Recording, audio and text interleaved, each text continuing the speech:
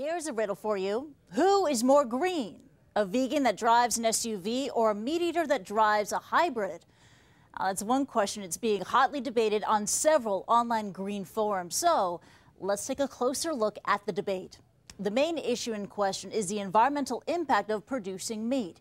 Recently, former Beatles Sir Paul McCartney launched a new campaign which encourages the public to ignore their carnivorous cravings for 1 day a week.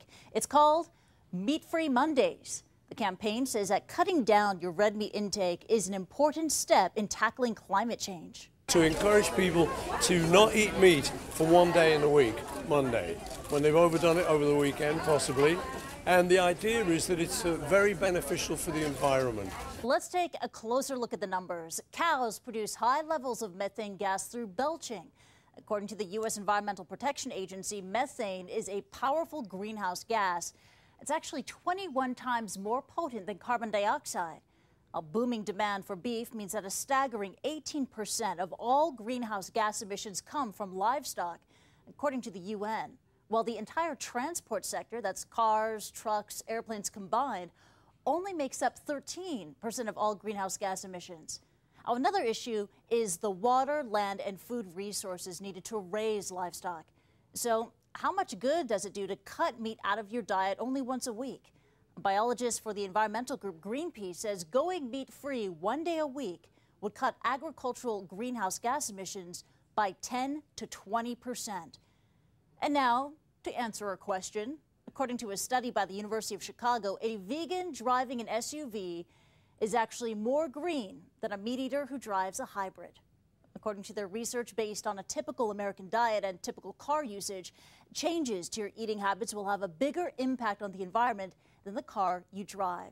But if going meat-free isn't appetizing to you, then PETA could have the answer. Last year, the group, People for the Ethical Treatment of Animals, announced a $1 million prize for the first person or organization to come up with a commercially viable process to create artificial meat.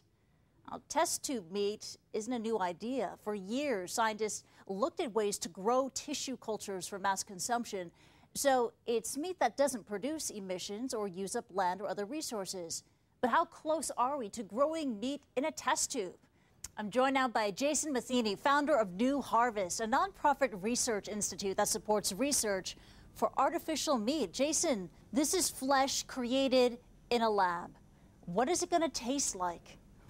Well, it should taste the same as conventional meat because it's made out of the same stuff. So if we look at the way that our chicken nuggets and our hamburger is produced now, we think we can match that same taste and texture by producing meat in culture in a way that's much safer, much more efficient, and much healthier for the consumer. But right now we can only grow very small amounts, so producing it at a large scale is still quite a technical challenge. So it's meat that is produced efficiently. What are the other potential benefits? Well, one of the main ones is the environmental benefits. So some work that we're doing right now at Oxford University suggests that we could reduce by more than 80% the greenhouse gas emissions from meat production by producing meat in vitro in culture. Another great benefit is the public health potential of cultured meat. So right now we suffer very high rates of cardiovascular disease due to the amount of animal fat that we take in from our meat. In cultured meat, you can precisely control the amount of fat. So you could have more of the healthy fats like omega-3 and less of the unhealthy fats. So we could have hamburgers that actually prevent heart attacks rather than cause them. But you know what, the yuck factor in all this is pretty high. So how do you convince people out there, including me, to give it a shot? Well, we think that the yuck factor should really be associated with conventional meat because this is meat that's, in general, typically unhealthy.